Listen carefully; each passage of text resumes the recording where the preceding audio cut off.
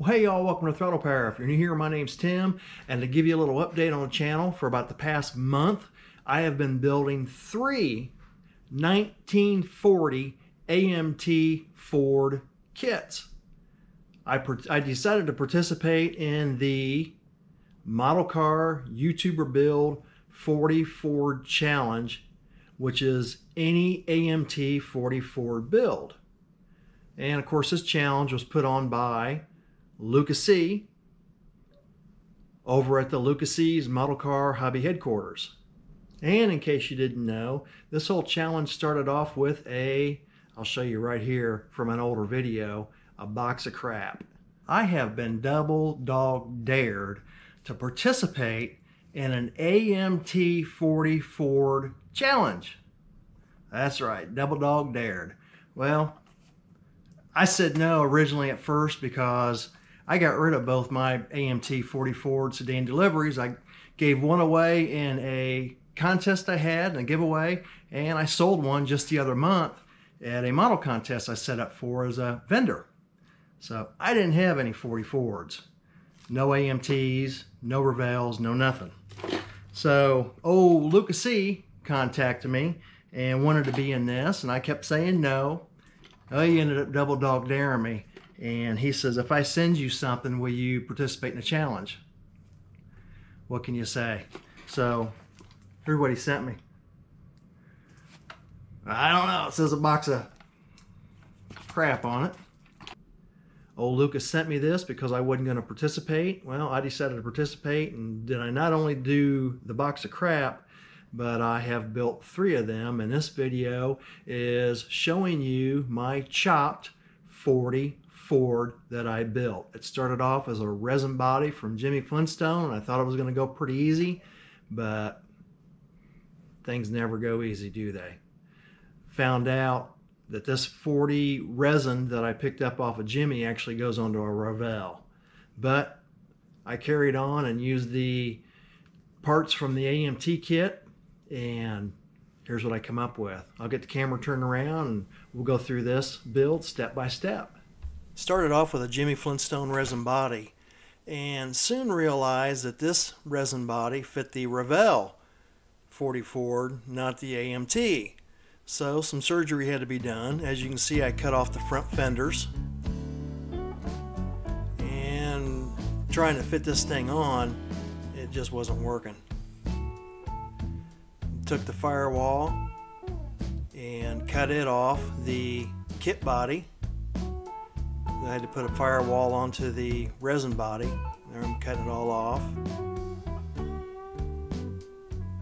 That took a little bit of work to graft the kit firewall onto the resin body, but it's very doable. There I'm taking some plastic rod and filling those square holes there where the hood would actually go in, because this thing's going to be hoodless. So I wanted a clean firewall. And I like to always put the holes in the front end. It gives a little bit of a hot rod look to a front end on a car without front fenders. Trying to fit it onto the chassis. Had to do a little surgery on the interior tub too for this here model. Getting everything mocked up. The most important thing on this here build was to get it down low on the ground. And starting to mock it up with some tires and wheels. Getting some paint on it. I airbrushed it with the Tamiya blue.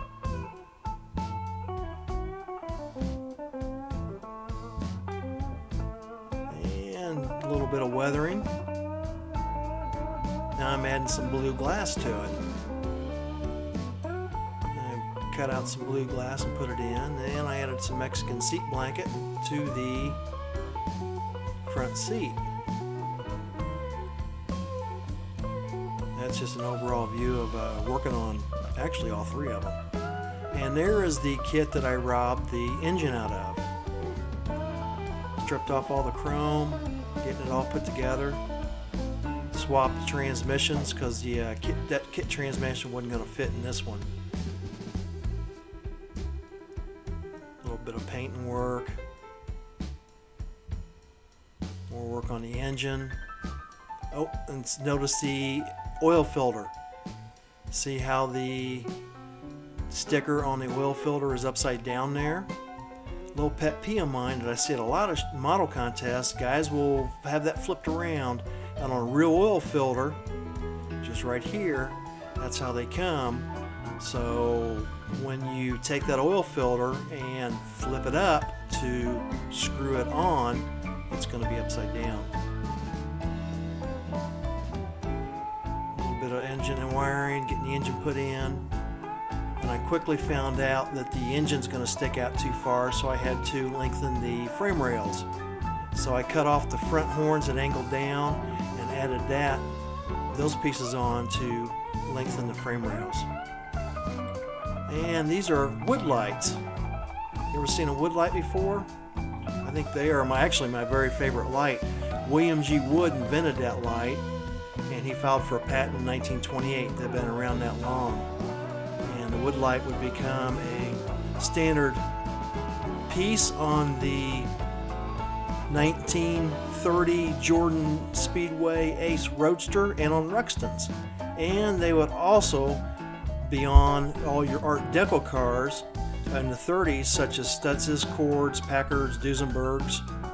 Just beautiful light, beautiful light. I think they're really cool, and I wanted to put one on this hot rod, or set on this hot rod. There's the car all done.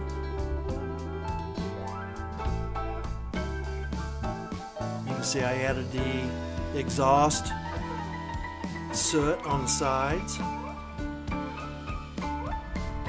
It was a fun build. Really enjoyed this. There's a really neat shot of the Mexican seat blanket.